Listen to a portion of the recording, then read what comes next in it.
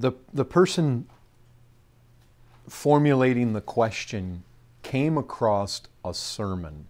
And in this sermon, so it's a sermon that is out there on the internet right now, and it's actually been recommended by some folks. And in the sermon, the person preaching says that in his last sermon, he dealt with the difference between a convert and a disciple. So there's a sermon out there being preached by a guy who believes that there is a difference between a convert and a disciple. Both converts and disciples, everybody included in that, everybody who has given their life to Jesus, everybody who has been saved, everybody who has been forgiven of their sins, will one day reside in a place called heaven. But though there are many converts, there are few disciples. There are few who truly walk with the Lord on a day-by-day basis. And, you know, I've been saved now almost for 3 decades. Just prior to my being saved, of course, John MacArthur wrote his book on the gospel according to Jesus. We're seeing a resurgence of this thing. I don't think it ever goes away. I think MacArthur just happened to be preaching through Matthew. He saw so convincingly of the truth of what Scripture teaches that he wrote a book about it. And it just, in a recurring fashion, became an issue. But I suspect that this is a common error that has been set forth ever since the beginning. And the reason I think it is this, that even back in Paul's day, you had people with a form of godliness who denied the power thereof. What does that mean? The form of godliness is they claim to be a convert, but their life does not reveal a daily walking with the Lord or daily discipleship. They're denying the power of the Lord. They're denying that radical transformation on that level that God brings into a person that He saves. This has been, and oh, by the way, 2,000 years ago, we were told to avoid people like this. People who set forth this teaching, it is extremely damning. Because what you are doing is you're basically telling people you can be saved, you can be like a first level Christian, you can be a convert where you're going to go to heaven, but you don't necessarily have to be a disciple. And maybe it has to do with rewards in the end, but you'll be good. You'll be good. And so I think for this second question, we just want to talk about this. Is the concept of discipleship equal to Christianity? Or is it some kind of higher level or more greatly committed Christian? That's the question that we want to throw on the table. Now, as I got to thinking about the term disciple, I thought, of course it's used different ways in the New Testament. For instance, open your Bibles to Matthew chapter 10. Sometimes disciple simply refers to one of the 12 apostles. There's repeated times when Scripture would say the disciples, and it specifically meant the 12. or the 11? Somebody read Matthew 10:1. And he called to him his 12 disciples and gave them authority over unclean spirits. Yeah, his 12 disciples. Well, are there only 12 disciples? Well, in one sense, the inner circle, they were called the disciples. And so that's a term that designates that inner group. But here's another reality. The word basically means a learner, a follower. To be a disciple of Christ is to be a learner of Christ. It's to be a follower of Christ. But the reality is, it can be used not only more broadly than the 12, it can be used so broadly that it includes people that are not even genuine. And go to John 6 for the really classic text on that. John 6:66. You know, Jesus was saying the hard things in John 6. He was talking about eating his flesh, drinking his blood, and the people were saying, these are hard sayings. Who can hear these things? And what does John 6:66 say? Anybody? From that time, many of his disciples went back and walked with him no more. See, it calls them disciples, and yet it immediately says they're not even genuine. They didn't walk with him anymore. But disciple can also be used in a more limited sense than that, but in a much broader sense than just the 12. I gave you an example there. The classic example that comes to my mind there is the text in John 8. Now turn to John 8, verse 31.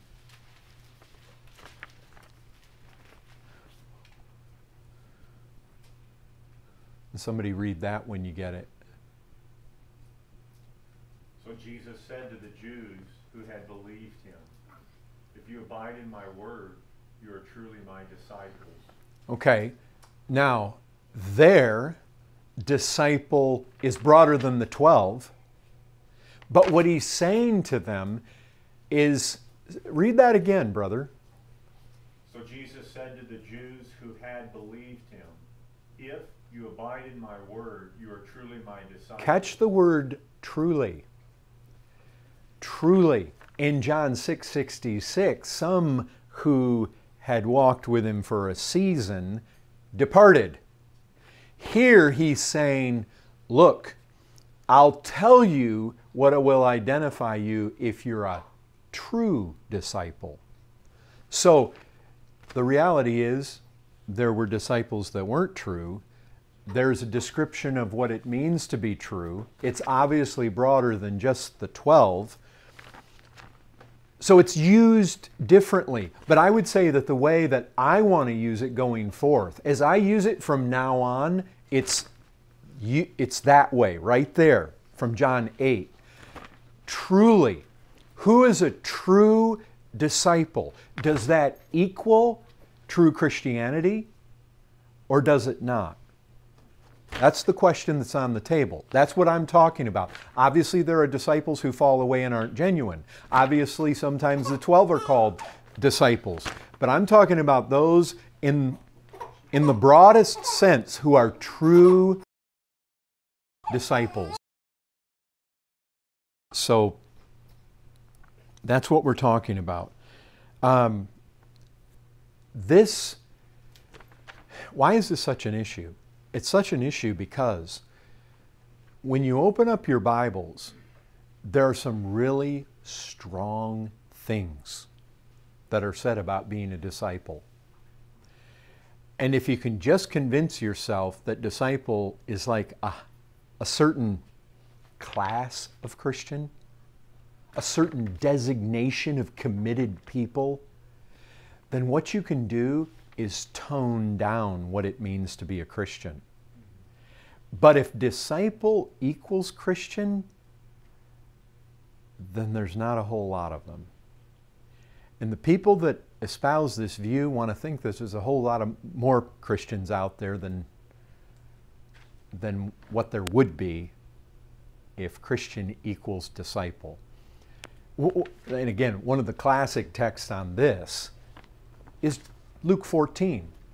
I mean, if you look at Luke 14, you've got some of the strongest statements stated in Scripture about what it means to be a disciple.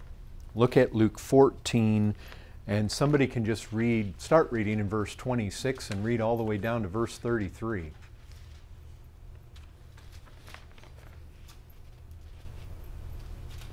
If anyone comes to me and does not hate his father and mother, wife and children, brothers and sisters, yes, and his own life also, he cannot be my disciple.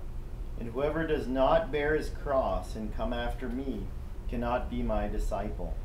For which of you, intending to build a tower, does not sit down first and count the cost, whether he has enough to finish it? Lest after he had laid the foundation and is not able to finish, all who see it begin to mock him, saying, "This man began to build and was not able to finish." Or what king goes to make war against another king, does not sit down first and consider whether he is able with 10,000 to meet him who comes against him with 20,000? Or else, while the other is still a great way off, he sends a delegation and asks conditions of peace.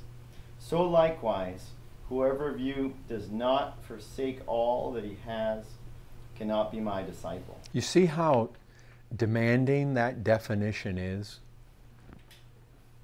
You need to hate father and mother, or you can't be his disciple. You need to carry the cross. You need to die. You need to forsake all. I mean, what people don't like is, on the one hand, people recognize right away, if that is what it means to be a Christian, there are not many. It's like it says here, there are few who truly walk with the Lord on a day-by-day basis. Though there are many converts, there are few disciples. There are few who truly walk with the Lord on a day-by-day basis. You see, these preachers who preach this stuff, they recognize that. They look around and they recognize, wow, if that is a definition of basic Christianity, there's not many Christians. Now, Jesus actually said that there's not many. So from here to the end of this Bible study, let's prove in any way we possibly can that disciple equals Christian or that it doesn't equal Christian. Is it possible to believe, not be committed, not be surrendered to Christ, not walk with Him day by day, but because we've believed, we're still converted? Even though Jesus says, if you don't forsake all that you have, you can't be my disciple. But that's just an ultra committed, extra committed, walking committed, day by day Christian. And maybe they're going to have greater rewards, but all it takes is believing to get in. Or is this adding works to the gospel? That's the charge typically. But by the way, just remember, these words are stated by Jesus. So whatever they mean, whatever disciple means, you can't be one unless you forsake all that you have.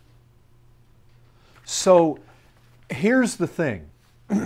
Forsaking all that you have really comes around to dealing with Christ as Lord.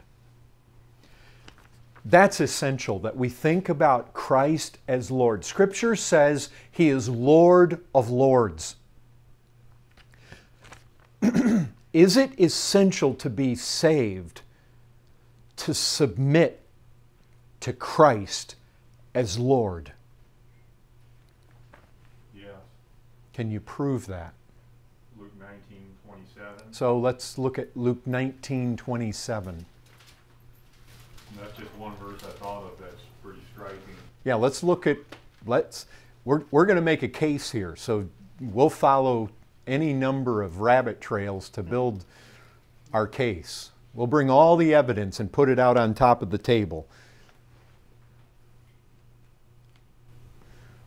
Go ahead and read it when you have it. But in the parable of the 10 minas, but as for these enemies of mine, and he describes them, who did not want me to reign over them. And then it talks about what happens to them, bring them here and slaughter them before me. They wouldn't submit to him. They wouldn't have him reign over them. And in the end, when he comes in judgment, he slaughters them. That's kind of convincing. Let's do something in the beginning here. Let's simply look at the book of Acts. And I've got some selected texts here where the term disciple is used in the book of Acts. What's nice about the book of Acts is that very often the term disciple is used. As they traveled around to the different churches, they called the people disciples. What were they saying? Were they basically saying, oh, in every church there's this select little group of really committed people? If that's the case, what were the other people called? They're never called. There isn't another word used. It isn't like, okay, in every church you've got this group, ultra committed, this group, which are just simply converts. You don't see any designation made like that. Well, let's just look at a few of these. Acts chapter 6. Let's start there. Verse 7. Somebody read that when you get there. And the word of God continued to increase, and the number of the disciples multiplied greatly in Jerusalem, and a great many of the priests became obedient to the faith. Okay. When I read that, what I find is, for one, faith isn't even separated from obedience. It's the obedience of faith. But these guys are coming to the faith, and they're being called disciples. The disciples were increasing, and even some of them were these priests who were becoming obedient to the faith. They're being called disciples. I mean, it's going to take a number of these for you just to get a feel for how the New Testament regarded these people. Let's look at chapter 9, verse 1.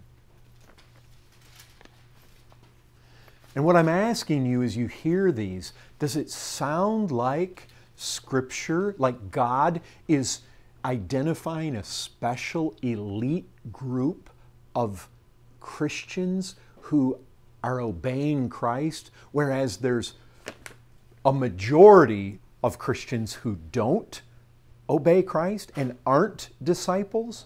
Does it sound like that difference is being designated here? Now listen to this. Somebody read 9:1. But Saul, still breathing threats and murder against the disciples of the Lord, went to the high priest and asked him for letters to the synagogues at Damascus, so that if he found any belonging to the way, men or women, he might bring them bound to Jerusalem. Okay, right there, he equates being a disciple to belonging to the way. Now, can you imagine this? Can you imagine Paul coming in here, busting in? Are you a believer? Yeah, I'm a believer. Well, I'm going to drag you off to prison if you're a disciple. Are you a disciple? No, I'm just a believer. So your trust is in Christ? Yes, my trust is in Christ. You believe on this guy that I hate? Yes. Okay, you can leave. You're okay because you're not committed to him. But that doesn't sound like that's what that text. That text, if you're a disciple, you belong to the way. You belong to the way, you're a Christian. That's what the early Christians were called. They were called the way. Or go to 9:26.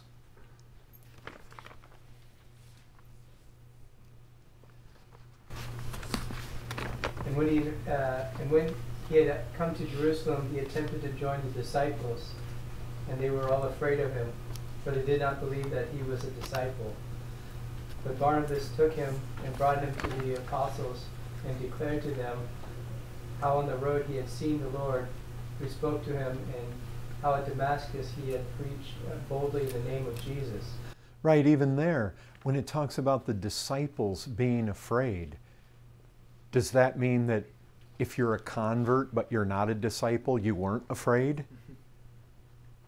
I mean, does it sound like they're making a designation between disciple and just being a Christian? Is it like, well, those disciples, it's those guys that were really committed. They were the ones that were afraid of Paul. If you were just a believer, you weren't afraid of him. I mean, that's crazy talk. That's not how the word's being used. If you just listen for the sense of it. Or let's go to this, chapter 11, verse 26.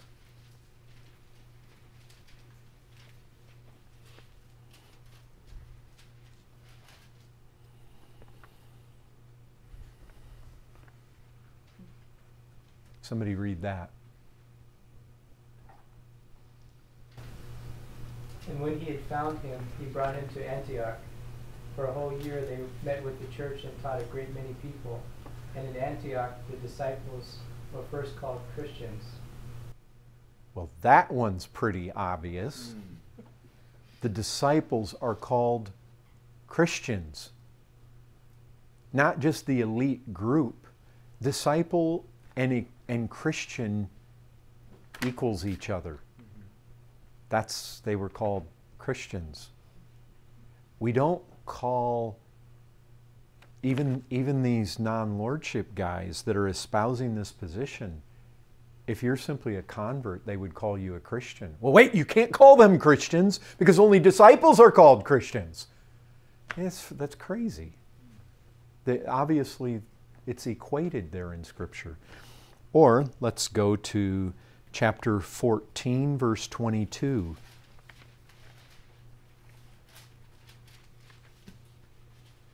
Strengthening the souls of the disciples, encouraging them to continue in the faith. Listen to that. Who are the disciples? You see, what these guys want to say is a convert is somebody who simply believes.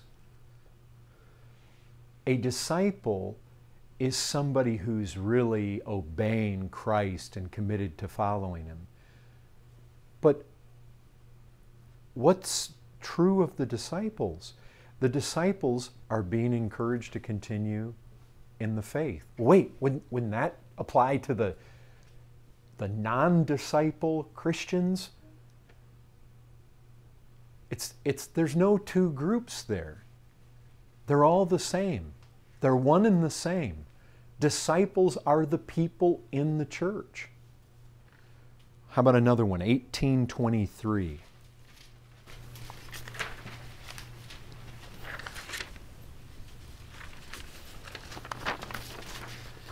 After spending some time there, he departed and went from one place to the next through the region of Galatia and Phrygia, strengthening all the disciples. Again, I mean, that's who they are. There's never any double designation. That's who the Christians are. Or go just a little further to 18:27. And when he wished to cross to Achaia, the brothers encouraged him and wrote to the disciples to welcome him. Yeah, so again, it's just crazy to say, well, the guys that are only converts, don't you welcome him. Just you who are committed followers of Christ, you welcome him. Well, that's craziness. That's not, it means everybody in the church over there. There's no double, you can scour the book of Acts and there is simply no double designation for Christians. They're all called disciples. Disciples are called Christians.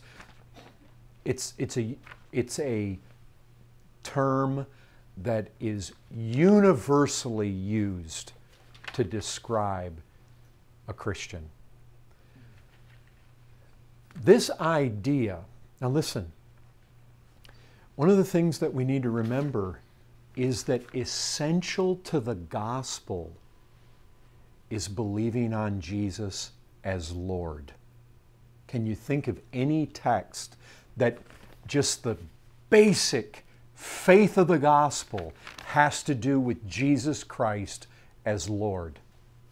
Can you think of anything? Remember, here's a man. What must I do to be saved?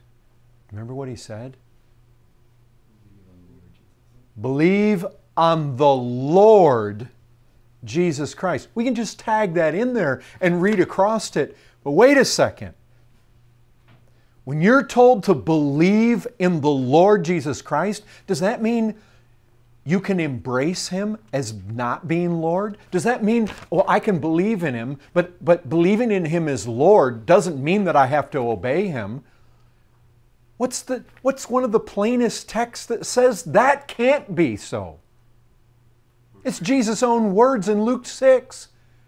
Luke 6:46 maybe? Somebody look at that text.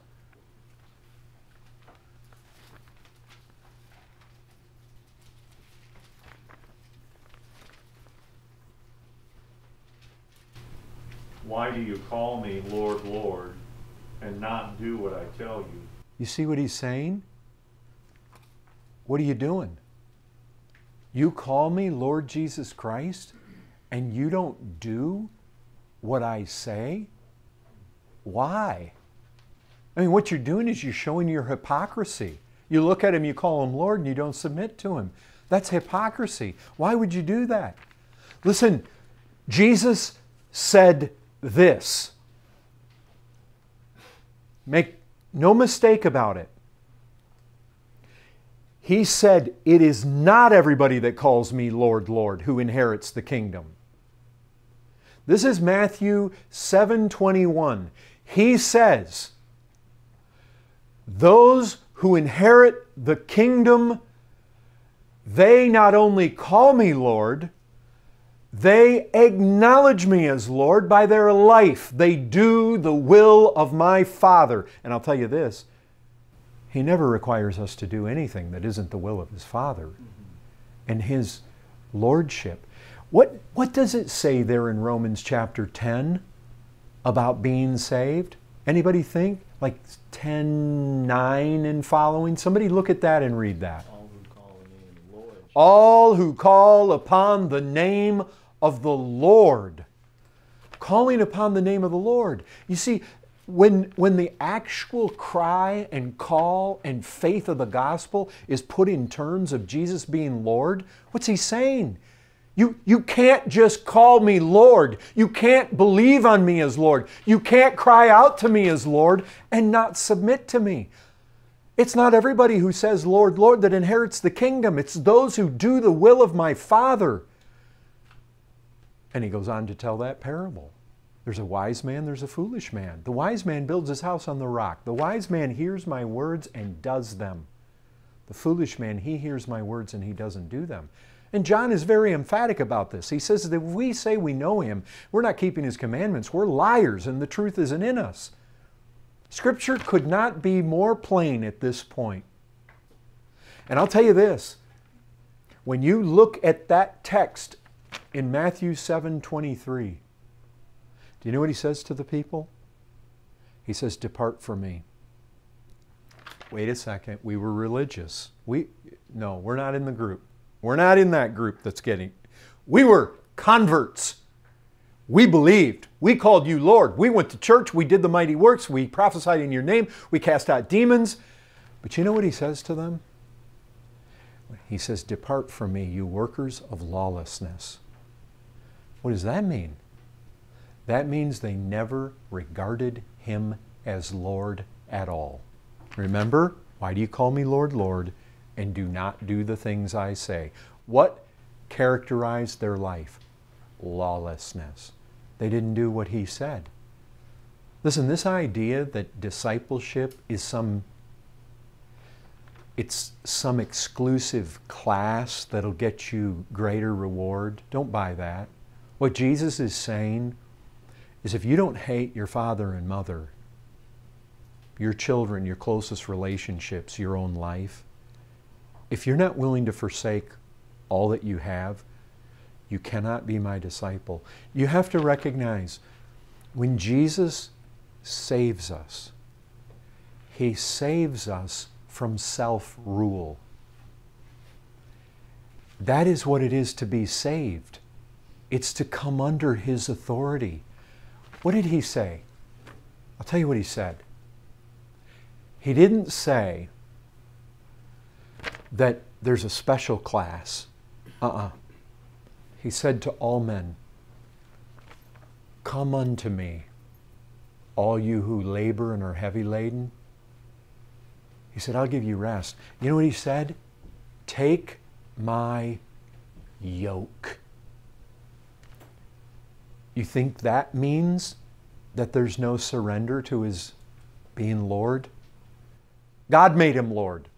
We don't make Him Lord. It's not one of our works. It's not a work by which we get saved. He is Lord, and He comes, and He offers us rest, peace, forgiveness, salvation, but He extends that yoke to us. We must bow. Listen, that's not works to surrender to Him, to lay down the weapons of our warfare and to bow. That's coming on His, it's surrender. It's coming on His terms. You see, if I believe on the name of Jesus Christ and He is Lord, you're not a true believer. You're deceiving yourself if I say, I believe on the name of the Lord Jesus Christ, but then you don't submit to Him as Lord, because what you're really saying is, I don't believe He's Lord. Or if He is, He has no sway over me. A similar verse in John 14, Jesus says, "If you love me, keep my commandments." And I connected that to almost the last verse in 1 Corinthians where it says, "If anyone does not love the Lord Jesus Christ, let him be accursed." Right. If you love Him, keep His commandments. If you don't keep His commandments, you indicate you don't love Him. They go hand in hand. What else? Acts 2:36, I mean, that's a classic text on this subject. Somebody look that one up.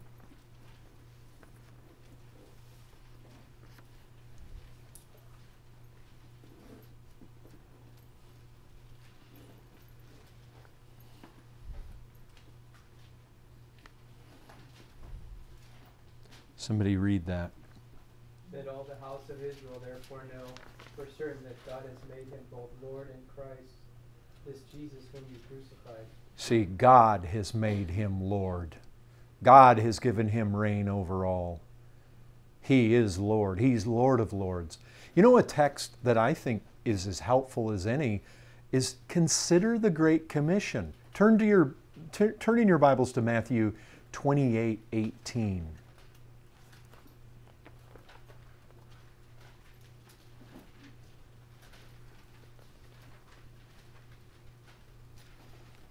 Somebody read that. And Jesus came and said to them, "All authority in heaven and on earth has been given to me. Go therefore and make disciples of all nations." Okay, baptizing- yeah, I mean, just let's stop right there. What's He telling us to do? Go to all the nations and don't create converts. We're not interested in people being saved just from hell. You go out and make the extra special class. Is that what He's saying? And then He attaches baptizing to disciple.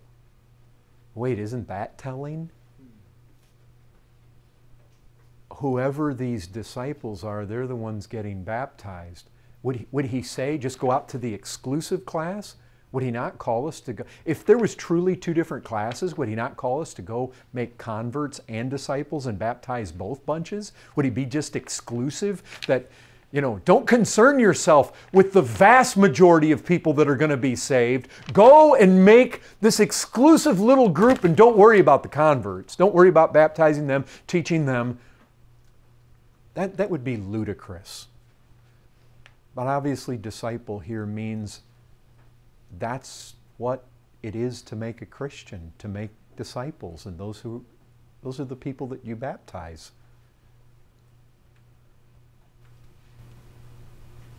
I've heard some preachers use Matthew 24:24 as describing elect and then very elect. And then they said, for false Christs or prophets will arise and perform many signs and wonders so as to lead astray, if possible.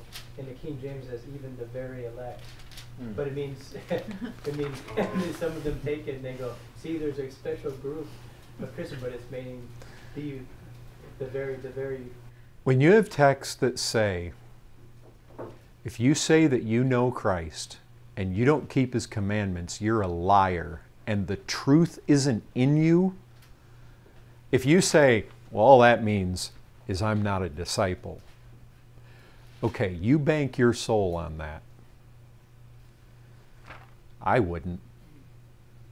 That's plain enough language to me to recognize you're playing with people's souls everlastingly if you start setting forth that kind of teaching. And what are you going to do with Matthew 7:21? If you don't do the will of the Father, you will not inherit the kingdom. Period. I mean, Scripture is plain enough. And the term disciple it's a great term. That's why it's used so much.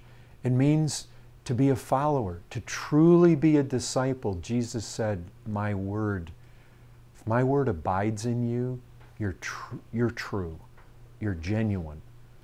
If it finds place in your heart, what I speak. He said, my sheep, they hear my voice. To hear His voice doesn't mean that you just hear a sound and it resonates on your eardrum. To hear. See, Scripture talks about hearing and not hearing. When He talks about my sheep hear my voice, He's saying they hear it and they do it. If you hear and don't do it, you're not hearing.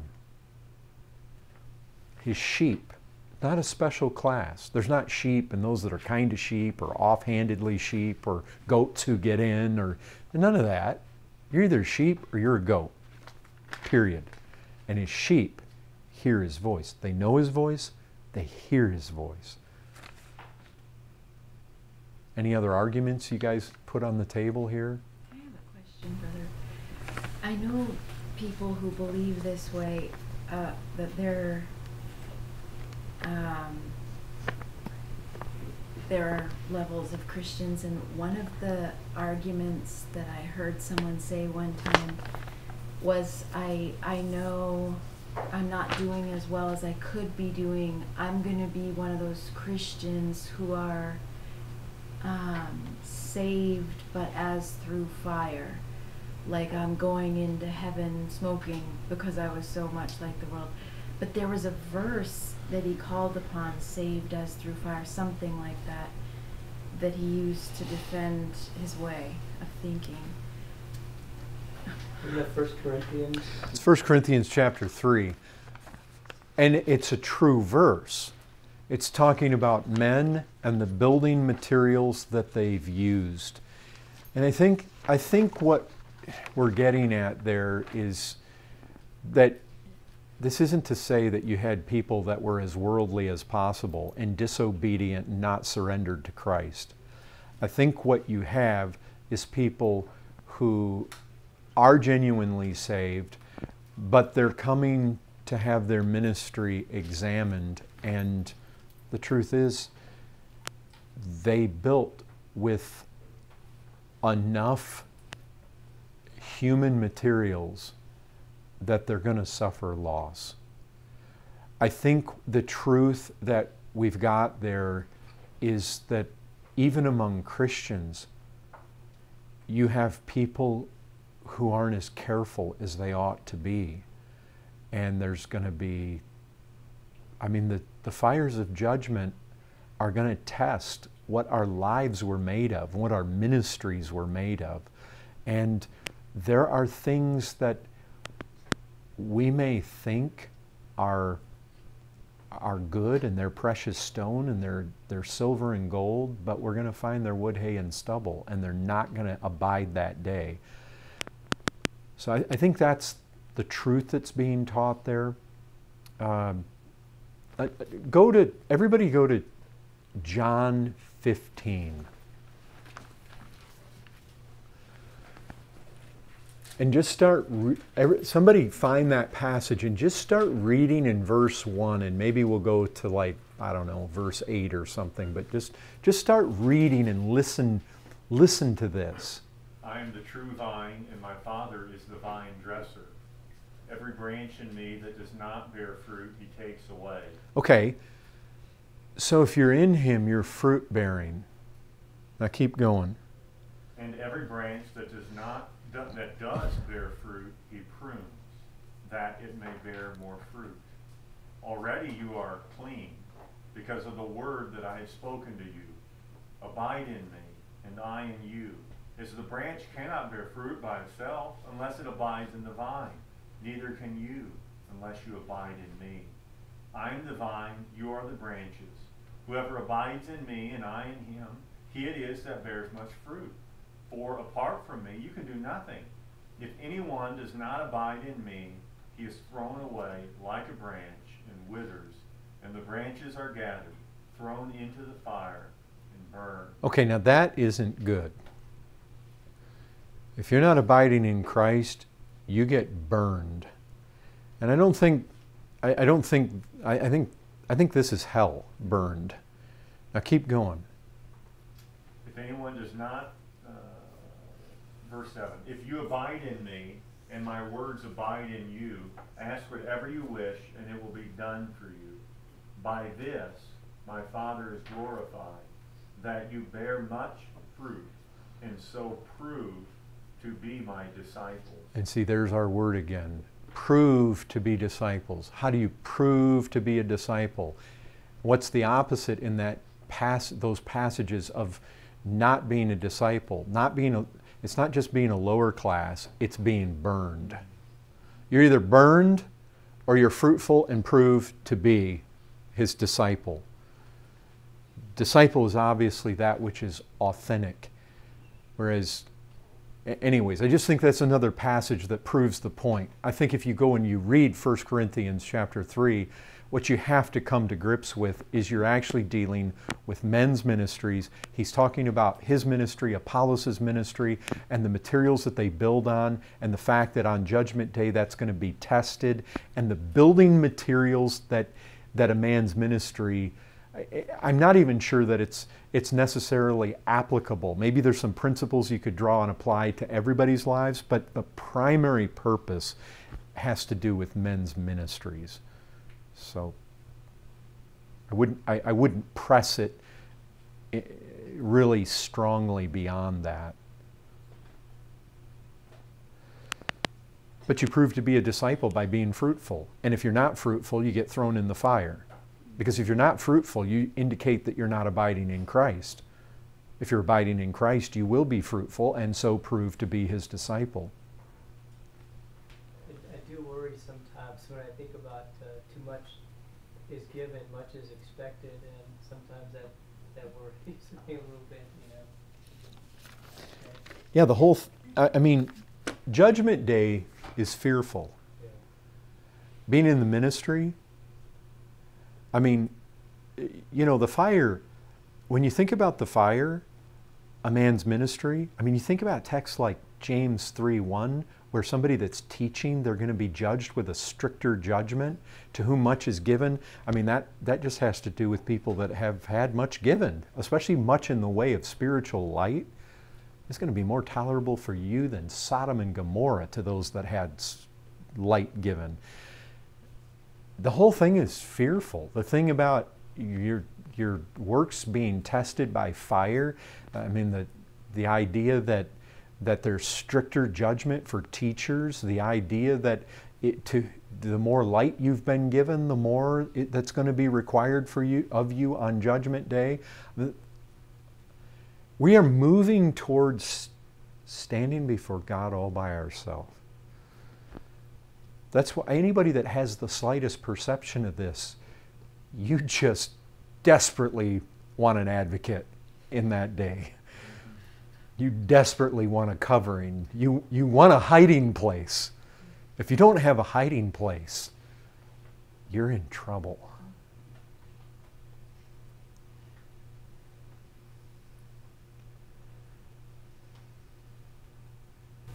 Well, anything else on this? Not to belabor it, but something that stuck out to me years ago in Revelation 21, it gives a list of those who will be burned in the lake of fire. And it says one of them is the detestable. And I ran through my mind other verses that use that same phrase, and one is Titus 1:16, where it says they profess to know God, so they have a verbal profession, but they deny Him by their works. They are detestable. And so the detestable are people who say they know God and they deny Him by their works. And he says in Revelation 21, they're going to be thrown in the lake of fire. So that's pretty serious. Right. You can imagine what Christ said on this earth, He'll say on Judgment Day. Somebody will say, but the preacher told me there was such a thing as a convert, and somebody could actually be saved and not walk with you daily. Because our Lord on Judgment Day, whatever you may have been exposed to in teaching, you called me Lord, and you didn't do what I say. You were hypocrites. You could not, see, we say from, like Isaiah, yeah, here's a man, and he takes a piece of wood, and out of half of it, he makes an idol, and he bows down to it. The other half, he cooks his meal in the fire. And he said, the guy doesn't have enough sense to recognize he's cooking his meal with half of it. And then he's bowing down to the other half and saying, you're my God, save me. But we look at that and we say, yeah, boy, that's foolish. But you know what? It's going to be the same thing with regards to this. You, out of your own mouth, you called me Lord and did not bow. You are a liar and the truth wasn't in you. No matter what he preached, because we're all going to be accountable for ourselves. Oh, to be a false teacher. Stricter judgment. False teachers. Sometimes I just get these thoughts and I tremble for some of these guys. The things they say. You called me Lord, Lord. And you didn't live like I was Lord. Depart from me. You didn't believe. You can't divide Christ. You take Him as He is, and His Father has made Him Lord and Christ. He is Lord of all. And when you call upon Him, you must call upon the Lord. And Tozer said this, the Lord will not save those He cannot command. He will not divide Himself. You cannot believe on a half Christ. That's a good word to end on. Father, we don't want to believe in a half Christ. We want all of Him. We want to be saved to the uttermost. We want the Lord Jesus Christ to come to us. Every bit, the fullness of what every one of His names, what every one of His titles encompasses, involves, all the reality, all the truth, all the fullness. We want Christ in all of His glory to come and save us. We thank You for such a glorious Savior as we have. We do call You Lord. I know we want our lives to reflect that reality in submission, obedience, brokenness, being resigned. Oh, help us. What a sweet thing it is when we are indeed resigned to your will. That is the truest freedom. We want that freedom. You've said your yoke is easy, your burden is light, and that we would find rest for our souls. Thank you. We thank you in the name of our Lord Jesus Christ. Amen.